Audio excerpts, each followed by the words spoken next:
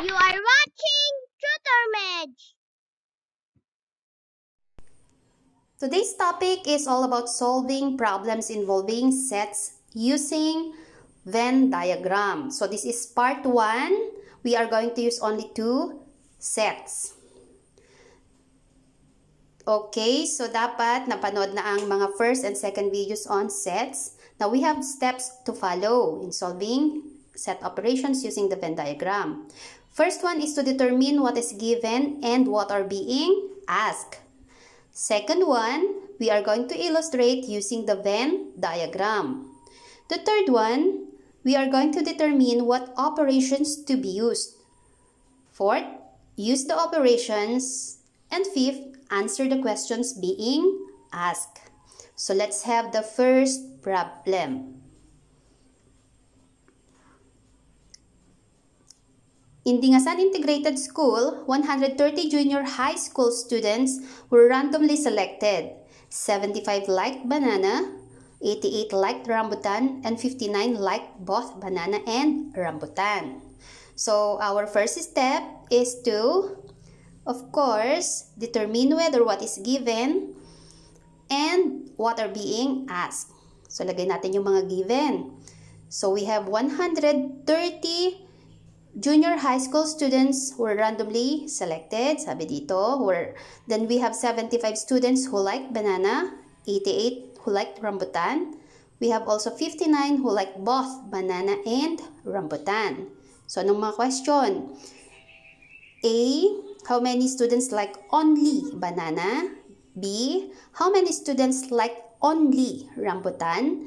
And C, how many students like neither banana nor rambutan? Okay, for the second step, so we are now going to illustrate using the Venn diagram. So I believe marunong na kayong gumawa ng Venn diagram if you have watched our videos on this one. So here is the Venn diagram. So dalawang bilog lang kasi we are only having here 2 sets for banana and those who like rambutan. Okay, so let us set B. Okay, we have here let B be the set of students who like banana. Lagay natin dito sa isang bilog. Then R, set of students who like only rambutan. O take note ha, only yung ibig sabihin nung nakalagay doon na B and R. Okay, so X is the set of students who like neither banana nor rambutan. Okay, so lagay tayo ng X sa labas. Yun yung mga may ayaw sa banana or R. Ngayon, itong 59, ito yung ating ilalagay dito kasi parehong like banana at like rambutan. Kaya dyan natin ilalagay sa gitna. Okay? Next one, iayos lang natin itong given. Then, the third one is to determine what operations to be used. Okay, for finding or to obtain our B, ang gagawin natin dyan ay, syempre, isusubtract natin. Ilan daw ba yung may gusto ng banana? So, nakalagay doon, we have 75. Ima-minus natin yung 59. So, kasi yung capital letter B ay only, sabi niya. Next, to obtain R, meron tayong R equals 88 minus 59. Okay, for number 3, to obtain X naman, yung 130 naman ang reference natin. Minus the sum of yung B plus R plus yung 59. So, next one, yung fourth step natin, kailangan isolve na natin ito. So, ano ba yung nakalagay sa ating fourth step? Okay, so our fourth step is to use the operations. Okay, so B, we have here 75 minus 59.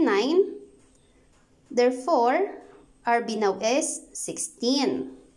For our R, 88 minus 59.